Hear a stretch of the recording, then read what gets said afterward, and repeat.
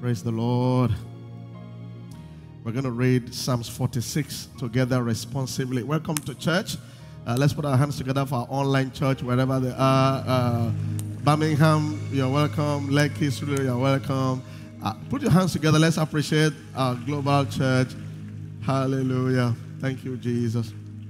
We're going to read Psalms 46 responsibly, and then we'll take the last verse together. The river of restoration is here, and everyone's need will be met supernaturally in the name of Jesus Christ.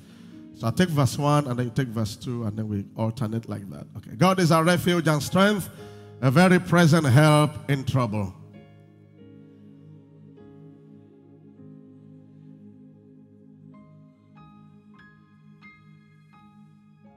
Though its waters roar and be troubled, though the mountains shake with its swelling.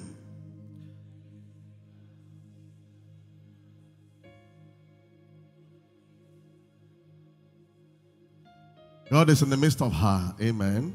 She shall not be moved. Amen. God shall help you and I just at the break of dawn. Somebody say amen to that. Okay, read verse 6.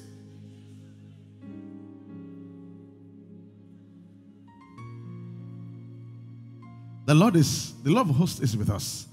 The God of Jacob is our refuge. Yeah.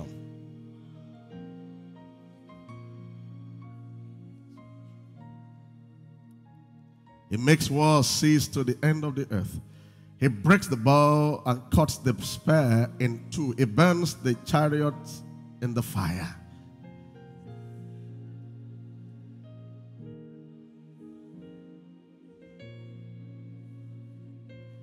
I'd like us to repeat verse 10 together, congregation. It's a very powerful verse.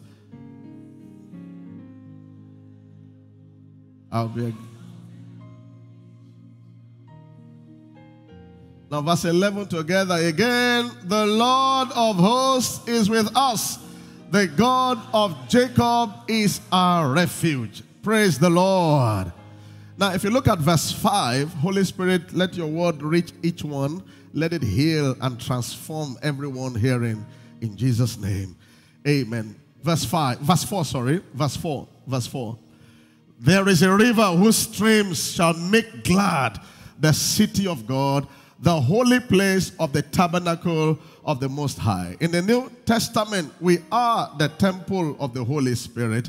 Now, this verse is saying this river is going to make people glad.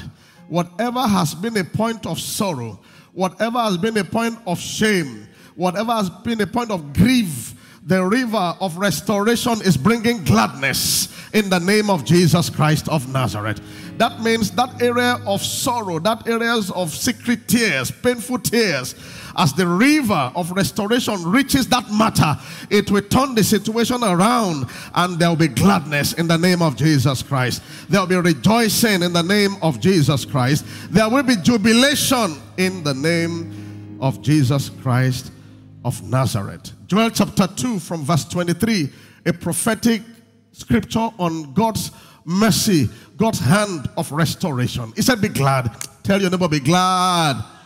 He said, be glad, you children of Zion, and rejoice in the Lord your God, for he has given you the former rain faithfully. Rain represents the anointing in this context. It represents the outpouring of the Spirit.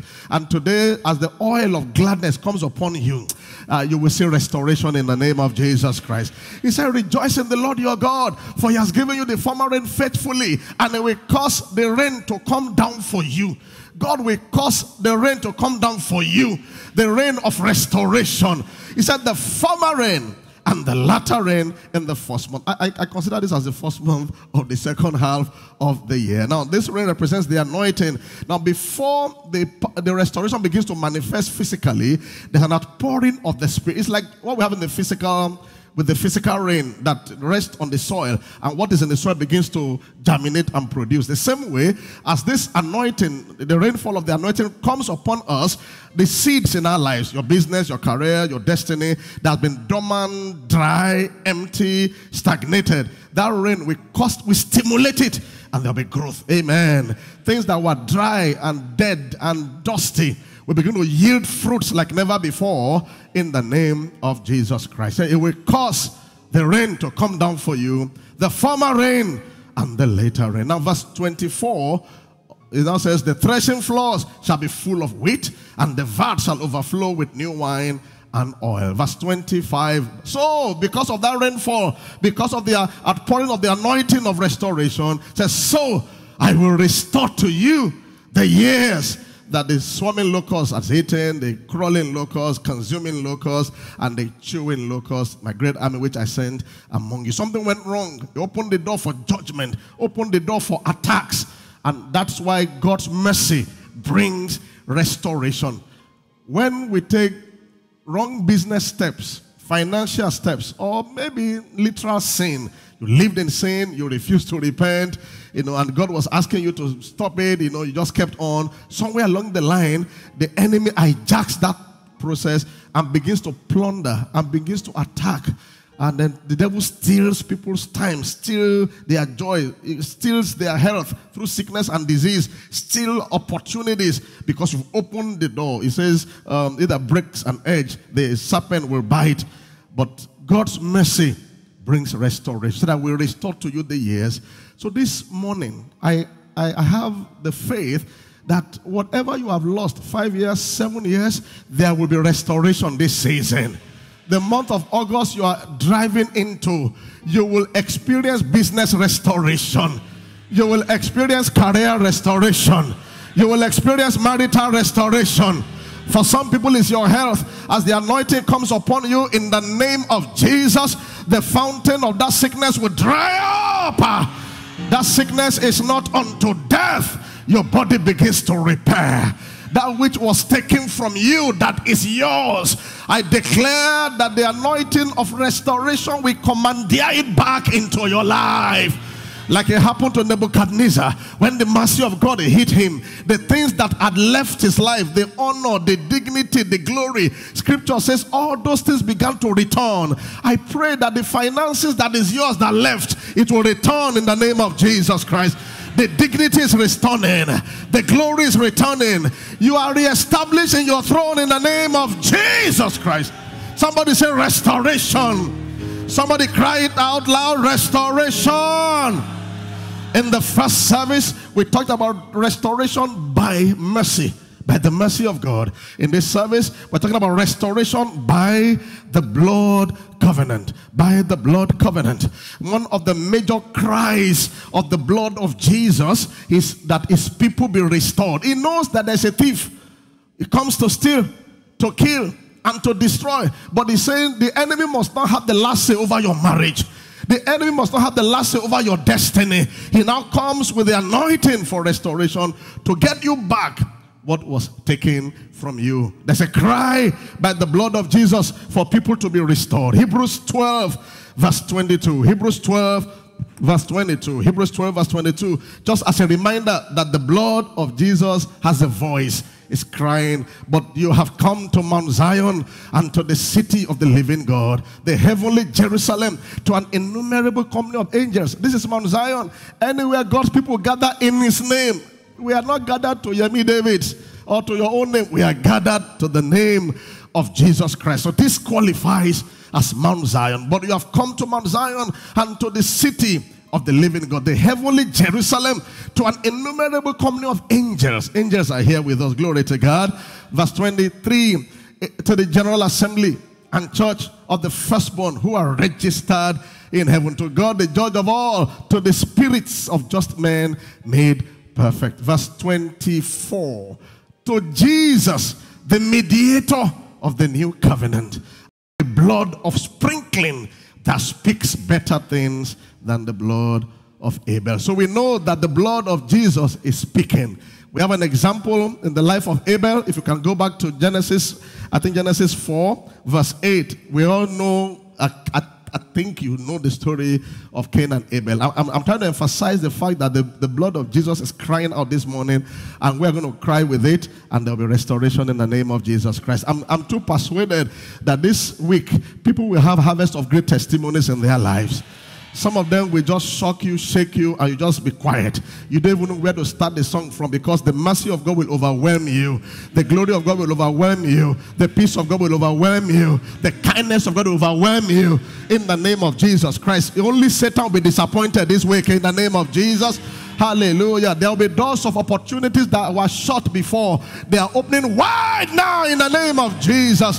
Those calls that seem shut out, they refuse to call you, they refuse to respond to you. We release angels of restoration into the city and into the field. The calls are coming back. The opportunities are coming back. The doors are opening wider in the name of Jesus Christ. That body matter, that your health matter, that has been said that, oh, we don't know what to do. The Holy Ghost knows what to do this morning. Your body is healed in the name of Jesus. Someone is hearing me online. I don't know who you are. You are battling with one sickness or the other, and you are even tired. Today, receive strength in the name of Jesus. I speak to your ankle bones. I speak to your internal organs in the name that is above all names, the name of Jesus. And I curse that sickness like Jesus cursed the fig tree. I declare that that sickness dries up from the roots. I proclaim your healing now. Receive your healings in the name of Jesus Christ. Oh, as Isaac flourished in the time of famine, covenant people will flourish in this time of famine. Over this congregation, in this anointing service, I proclaim the favor of God on your head.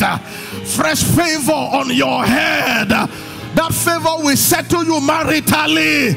That favor will attract resources. That favor will open the right doors. Receive it in the name of Jesus. The blood of Jesus is crying for restoration. So now Cain talked with Abel, his brother, and it came to pass when they were in the field that Cain rose up against Abel, his brother, and killed him. Verse 9. Then the Lord said to Cain, where is Abel, your brother?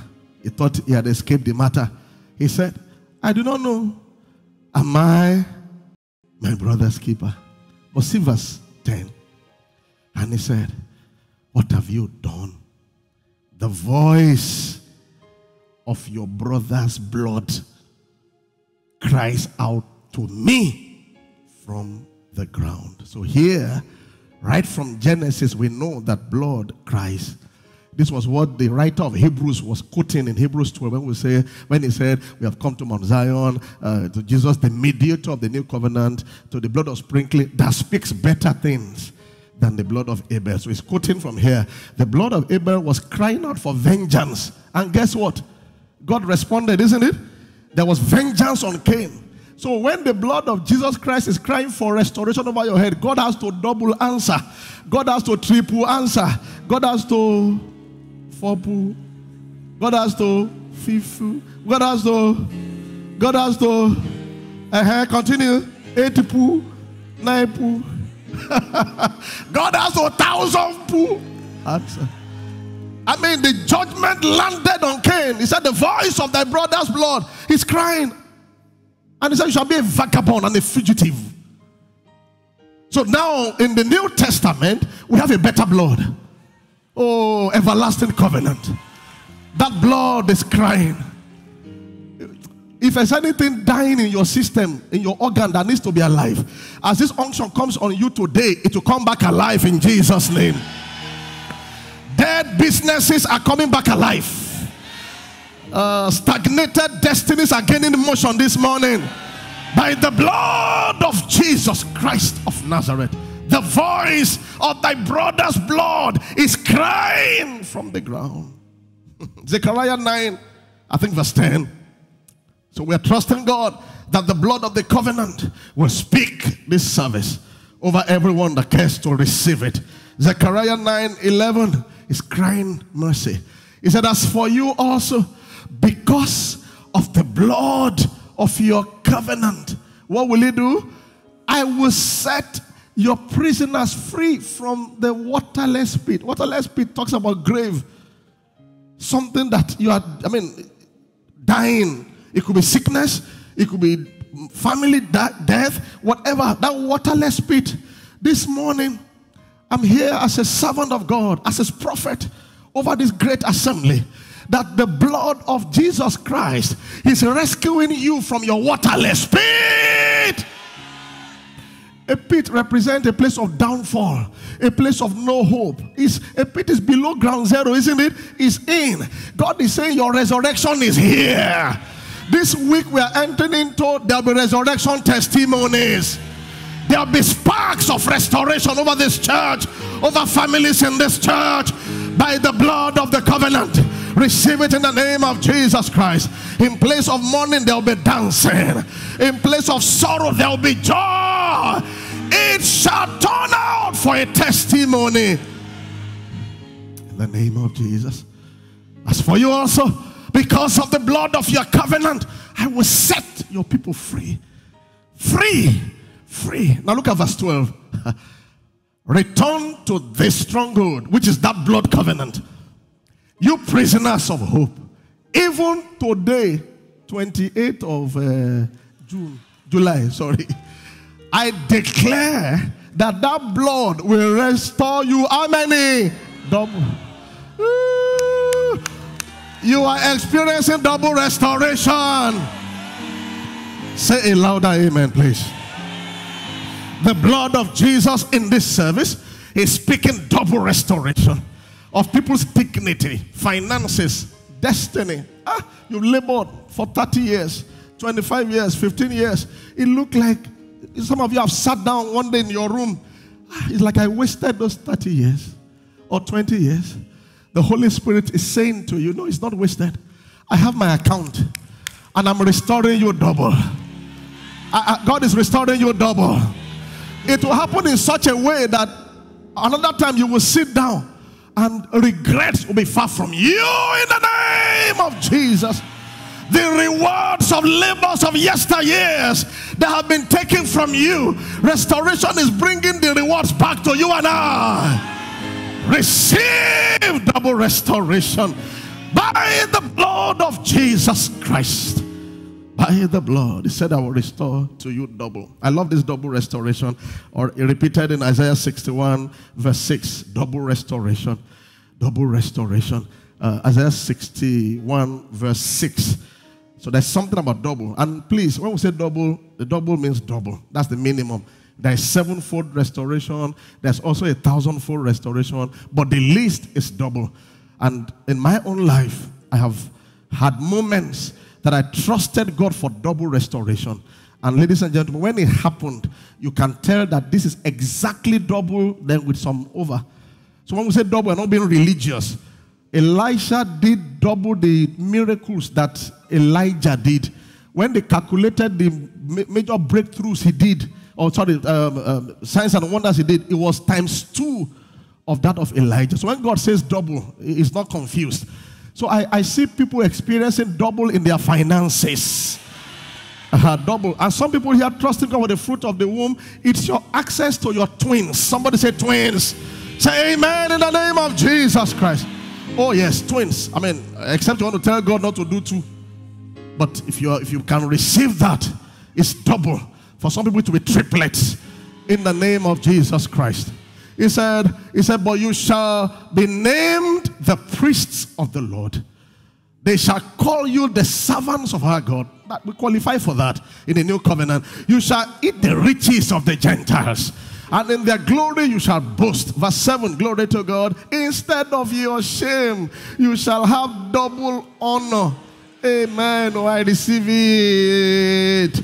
Where I was experiencing disgrace and shame, the power of the blood of Jesus is bringing double honor in the name of Jesus. Instead of confusion, insanity, mental anguish, you begin to rejoice in your portion. Therefore, in their land, they shall possess double. Double. Everlasting joy shall be there. So you see it mingled with celebration, praising God. I was sharing a testimony from our UK church. They had sent it to me. I had to ask them to send it again yesterday night. A couple came to see me after one of our meetings. I think it was in Manchester or so. I said, they're trusting God for the fruit of the womb. And I just said, go ahead and begin to give thanks. And then he said, bam, that was it. They have their baby now. It was like that. I mean, no special prayer. Just go and be giving thanks.